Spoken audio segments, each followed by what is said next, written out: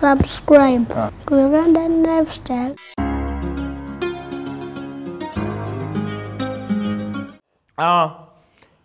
Uganda Lifestyle mkutu kwetuwangalira nga bulijjo mankomyo tunyumye mukombozi mwebale kusubscribinga mwebale nnyo mwebale ddala gamba mukwano gwa subscribing egawo mutomala na buli omu asubscribing ku channel eno atubenga tunyumirwa emboozi zino okubeerawo kwammwe kwe kunfula kyendi ate bulenda banga mufollowinga nnyo I make sure ntwala obudde ne ngenda mu bifo ebyenjawulo okulabe kati manyizo kyemwetaaga okumanya kale nabadde ko outwe nga ntambuddemuko nabadde ku show Juliana Kanyomozi twabadde mu bifo ebyenjawulo twadigize nnyo abantu bali ku Darina's Hotel muri mutya Darina's Hotel e Kawanda muri mutya mwebale nnyo kubeera nga muri bamaanyi omugaga kiwa nkubuzizaako nnyo ku Darina's Hotel wampadde weekend yabadde nchamufu right tugenda kwogera ku Juliana basically tugenda mukolako stories ezenjawulo tugenda kunyumya ngenda kwogera ku mukwatako ko n'ebinajja maaso awo omukyalo ono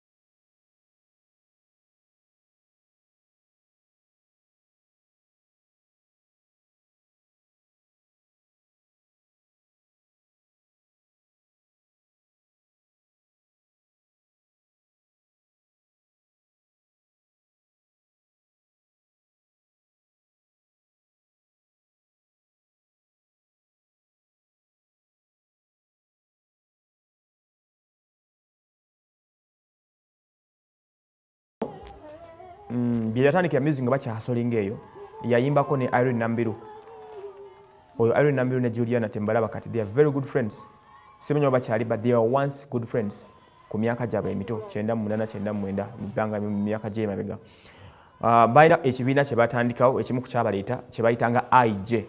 IG kitegeeza Irene ne Juliana. Mwe bayimbiranga obuyimba bw'oluzungu obwagaana okukola ne butakola nnyo kuba biseera twali tutegeera nnyo Oluganda.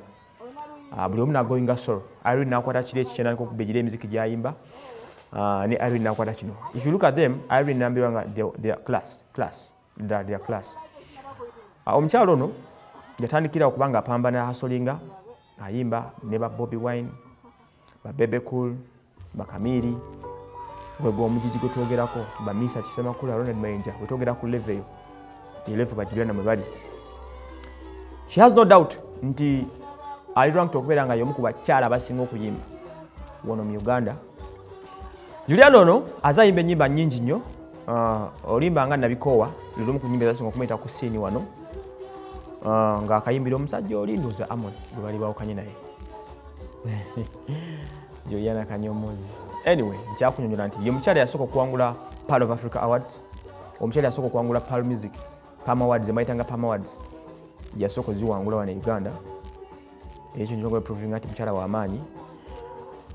Basically, mu music kitunze omwogerako azayimba ennyimba nnyingi nnyo zebitasobola kumalayo up to date nti kwali.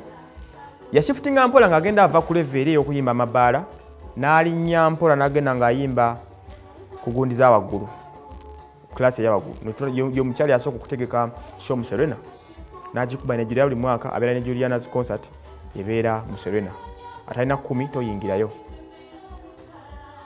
That is Juliana for you.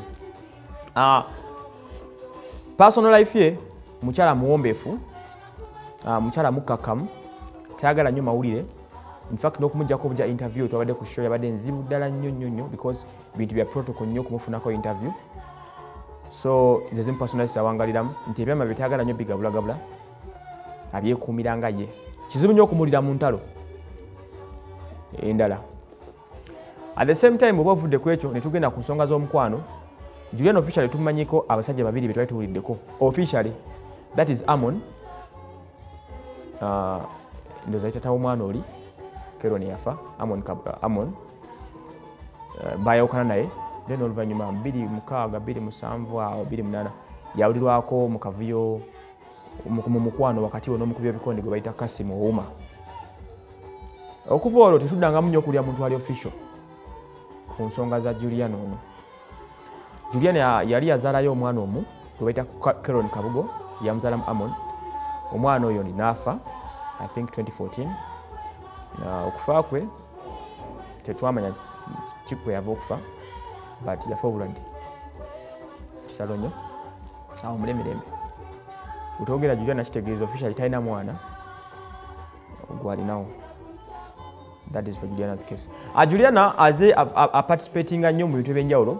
Yazanya filimu mu 2008 zatandika kuzanya filimu n'alabikira mu filimu gye bayita Kiwani, ye filimu gye yasooka okubeeramu. Oluvannyuma yawandiisibwa mu kampani gye bayita Tusker Fame Project.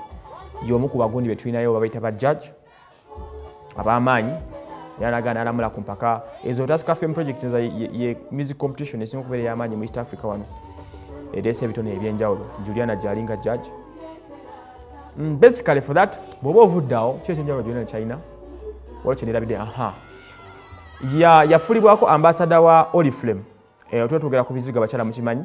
Oriflame bizigo biva mu America ndowooza. Byemukuzigo bisinga okubeera ebyebbeeyi. Tebyesigibwa abantu b'Yerusa, byesigibwa bali ku Nacho Color. Oriflame eno Juliana y'omu ku basobola okubeera ba brand ambassadors baayo. Oluvannyuma ne Irene Ntale naye yafuukako brand ambassador, naye Irene Ntale kyagimugisaako ku Yerusa. Era teyawangalayo yadde omwaka nga tetonaa kumugobayo. So basically kyekyo kyentuza okwogera ku Juliana Kanyomozi. Kati nga tumaze otegeera ku bimukwatako ebitonotono, njagala mwetandika okwetegereza performance eyo gye twabadde nga tugukuba omukiri nga gutokota simusaanikira ekiro. Man, omukyalo nalina performance eri massive, abantu bamwagala. Yajjidde mu ndulu erekereke, ekifo kyajjudde kyadde flooded kuba no bagiwa kaali. Twabadde awo ku Bombo Road okwo gye twadigidde n'atukuba omuziki n'agumalayo. Wetegereze nnyo.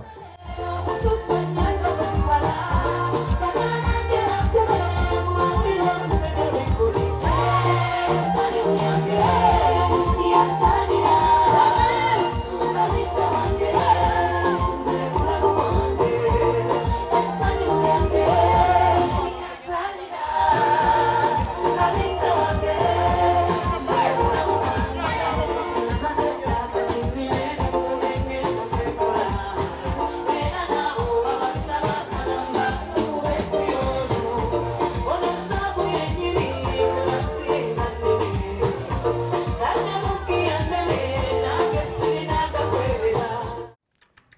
show mugirabe nga bwe yabadde nnungi nnyo. Tumwogeddeko ebimukwatako. Kampulemu katono twongereyo ku stories about Juliana.